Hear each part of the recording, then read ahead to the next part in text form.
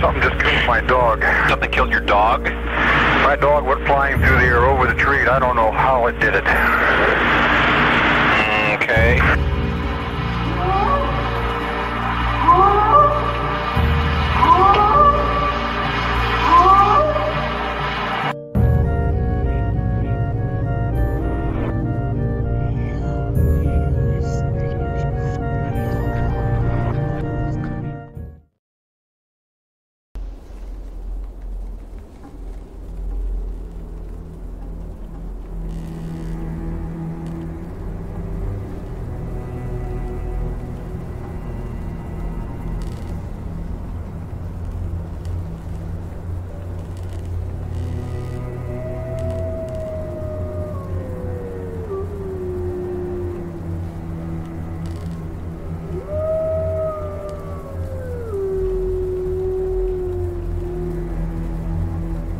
Deep in Bigfoot territory, Episode 13, The Bigfoot War of 1855. This is a Squatch Mafia documentary.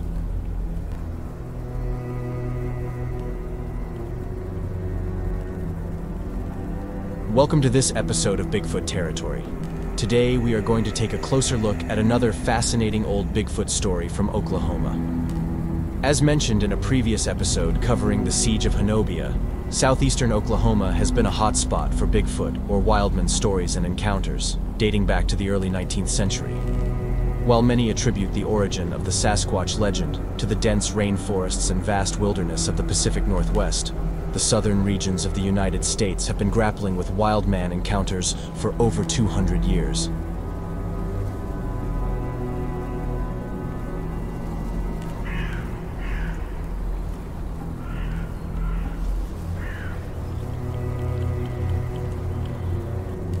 The story we're exploring today dates back to 1855 and is known as the Leflore County Bigfoot War.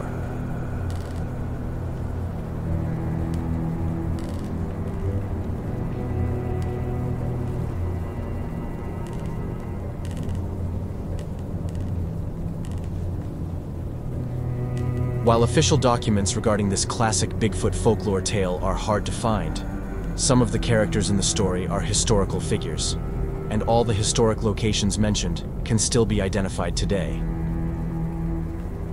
Leflore County is actually named after the family of the main character in this historic Bigfoot story, a Choctaw warrior named Joshua Leflore.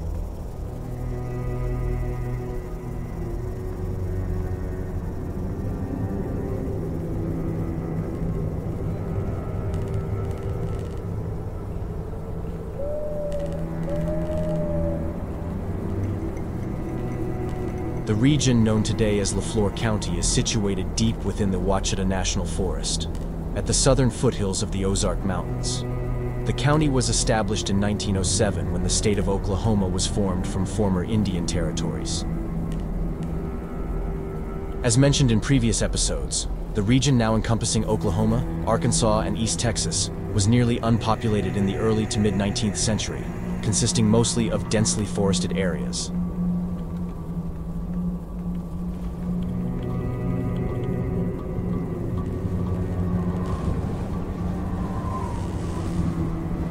In 1830, after the Treaty of Dancing Rabbit Creek, various Native American tribes were pushed into this remote and unpopulated region.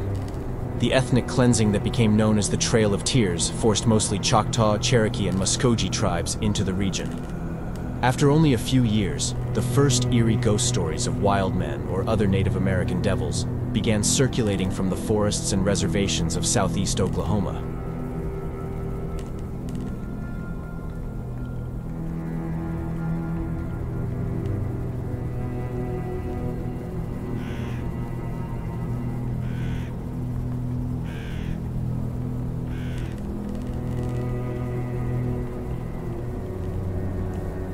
It seems that in the 1840s and 50s, the native tribes of what is now Leflore County, as well as the European settlers in what is now Arkansas and Oklahoma, experienced the same strange series of events.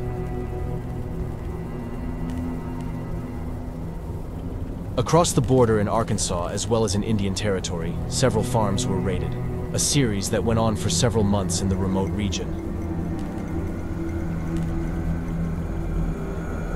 It is said that large quantities of corn, beans, vegetables, livestock, and other farm animals were stolen from farms and settlements at night.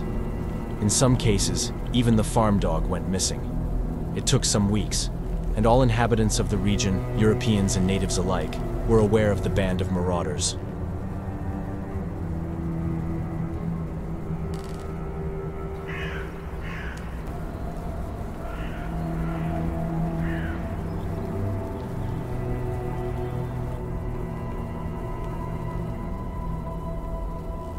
After a while, the settlers began to organize in groups to protect their farms and to trap the nocturnal thieves. But the unknown bandits were cagey, quiet, and never seen. They were also smart, as somehow they never ventured into the settlements or Choctaw encampments on nights when one of the watchmen was in place. Neither did the stealthy thieves ever fall into the traps set for them by farmers outside of the Indian Territory. Those charged with finding and capturing these marauders began to develop a begrudging respect for the wiliness of their adversaries as time went by, and the petty thefts continued. While the thefts were annoying and did cause some hardships, neither the Choctaw nor the neighboring European farmers were too afraid of the food bandits.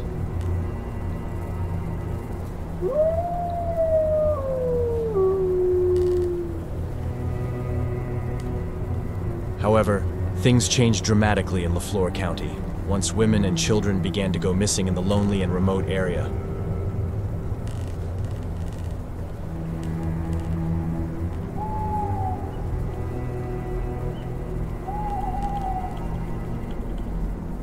As the first stories of missing children began to spread across the reservations and settlements, most of the settlers probably thought a child had simply gotten lost in the forests, or perhaps was attacked by a wild animal.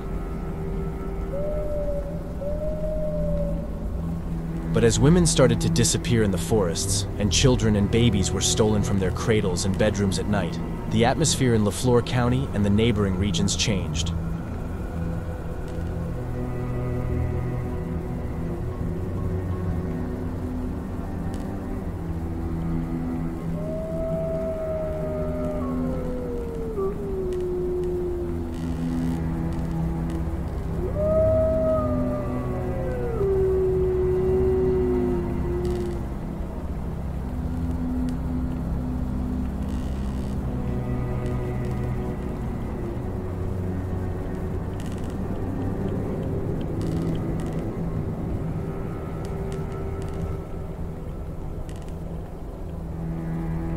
Spurred by reports of these kidnappings, a group of 30 men, mainly consisting of Choctaw cavalrymen, was organized to hunt down the abductors. The group was led by Joshua Lafleur, a man of mixed Choctaw and French blood and a member of the well-known and influential Lafleur family, who was deeply respected by his fellow tribesmen. This man actually existed. He was born in the Choctaw Nation in 1797 and indeed died in Indian Territory in 1855. Another historically briefed figure who joined the search party was a Choctaw warrior named Hamas Tubby, together with his 6 sons. The Tubbies were huge men, all approaching 7 feet in height and weighing in at more than 300 pounds each, and were regarded as fierce warriors and expert horsemen. The Tubbies were so effective in mounted warfare that despite their massive size, they were known as the light horsemen to the locals.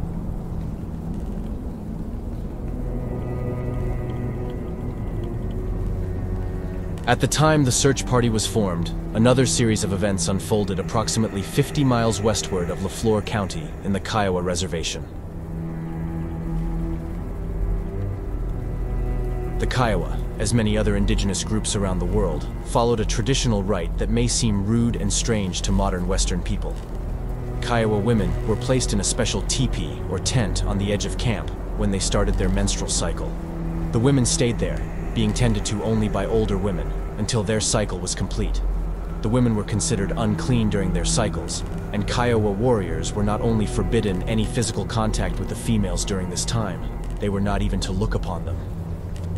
This seems harsh, but is not too different than the way many cultures treated menstruating women in the past. According to the story, there had been dramatic events in this particular Kiowa village, as women were carried off from around that tent on several occasions. Finally, in one night, the entire tent was raided and destroyed, and multiple women were abducted. The elders of the tribe suspected that the attackers were attracted by the scent of menstrual blood and the pheromones emanating from the tent where the menstruating women were housed. Since the tent was on the edge of the village, it proved to be an easy target for the attackers.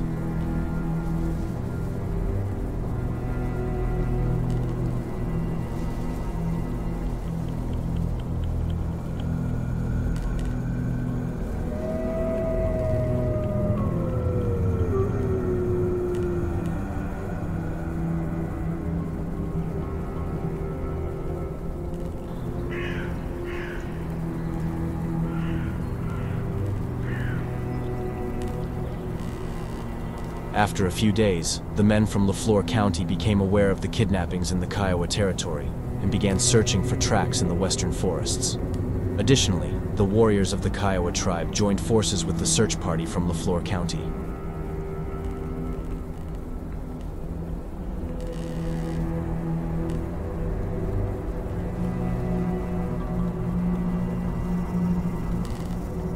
In July of 1855, following another nocturnal raid on a remote farm, some of the Indian scouts were able to find tracks leading westward into the wilderness, into a region that today is known as the McCurtain County Wilderness Area.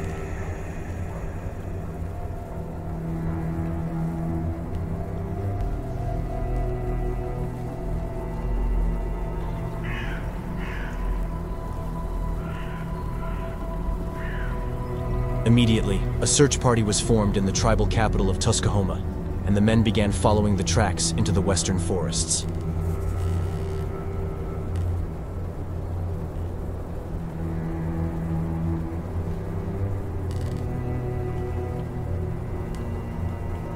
It is said that the men rode for over 8 hours into the McCurtain County wilderness, crossing rivers now known as Clover River and Little River.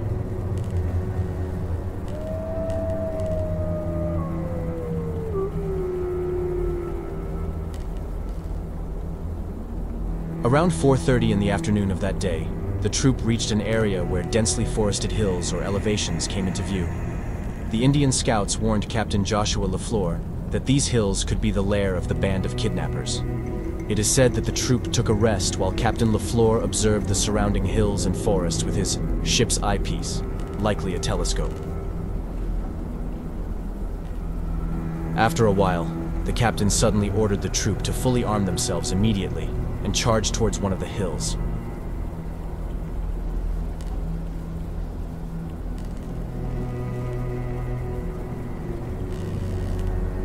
What followed next sounds like something straight out of a horror movie. After entering the forested hill, a bestial stench began to envelop the riders, causing nearly all of their horses to go wild and throw off their riders or bolt, until only Captain Leflore and Hamas Toubé, together with his sons, were able to control their horses and reach a clearing on the forested hill.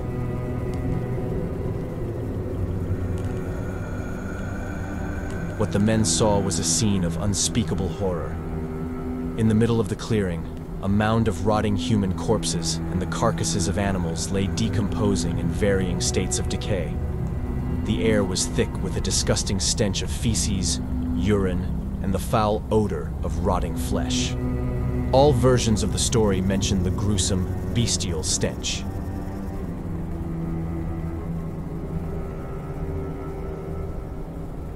It is said that the bodies of 19 women and children were later counted on the hill that day.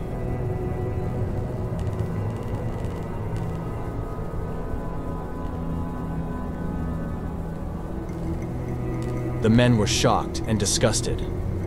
According to the story, 3 large hominid creatures stepped out of the tree line on the opposite side of the clearing and immediately began to attack the men who had entered their lair.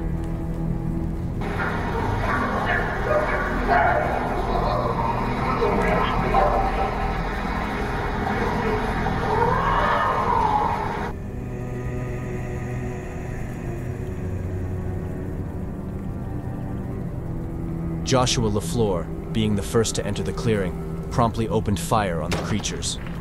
One of the ape-like brutes jumped toward Leflore and his horse and killed the horse with a single massive punch to the head, while Leflore emptied his revolver into the creature's chest.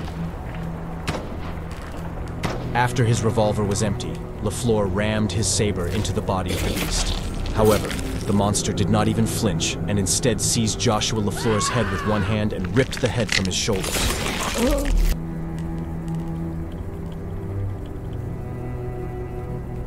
The other men, who had entered the clearing only seconds after LaFleur, watched in shock as the head of their captain was torn off by the gorilla-like giant beast in a bloody and violent slaughter.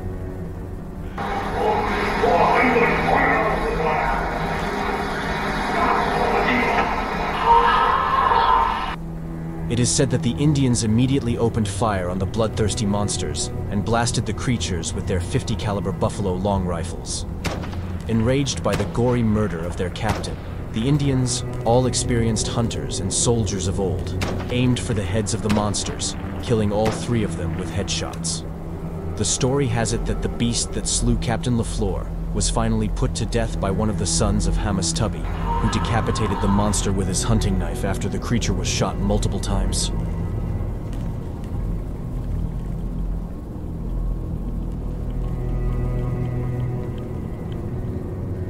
After the gorilla-like monsters were killed, the remaining men stared in shock at the scene before them. Absolute carnage littered the clearing, with the partially consumed bodies of 19 women and children scattered both upon and around the mound. The stench of decaying bodies alone was unbearable, but the overpowering odor of the man-beast's urine and feces was more than the strongest stomach could endure. The creatures were about 8 feet tall, covered in hair, and muscular hominids, with an estimated weight of around 600 to 700 pounds each. The rotting corpses surrounding the mound appeared to have been lying there for months. After a while, the men began to identify the dead and partly decomposed bodies, mostly those of native women and children, before burying them alongside their slain captain.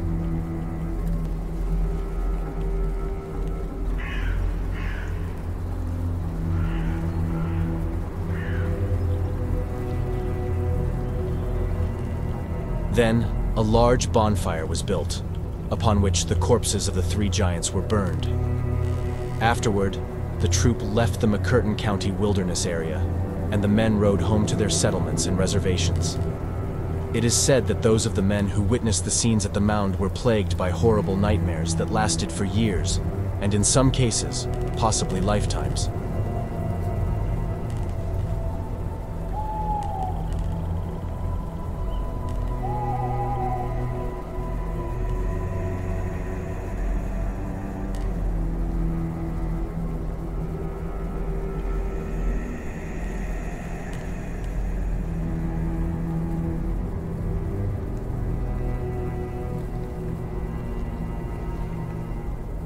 What a story. What is to say after that? At first, what may sound totally outlandish and wild is only one of the earliest stories from the region and the prelude to over 150 years of stories of encounters, attacks, and other strange occurrences throughout Oklahoma, Arkansas, and eastern Texas. Many well-known Bigfoot cases, such as the Siege of Honobia, the Fawk Monster, and the Legend of Boggy Creek, as well as tales about the Big Thicket in East Texas, have occurred in the direct neighborhood of LaFleur County. You can also find a link in the video description below for a Bigfoot Territory episode, covering more old wild man and Bigfoot stories from 19th century Oklahoma and Arkansas. Some of the characters in the story, such as Joshua LaFleur and Hamas-Tubby, are historically documented figures who definitely existed. Additionally, all places mentioned are either real historic locations or still exist today. The story is part of the oral tradition of the natives in the region and is referenced in at least 2 books: Tall Mountain Stories by Dr. Tuklo Nashoba and True Bigfoot Horror by Jeremy Kelly. Moreover, elders of the Kiowa tribe in Oklahoma have confirmed the story to a Sasquatch researcher named Jim King. The Ozarks and the Ouachita National Forest have remained notorious places in Bigfoot lore and hotspots in the cryptid underground to this day. Countless ghost stories and tales of mysterious beings of all sorts still emerge from the remote region.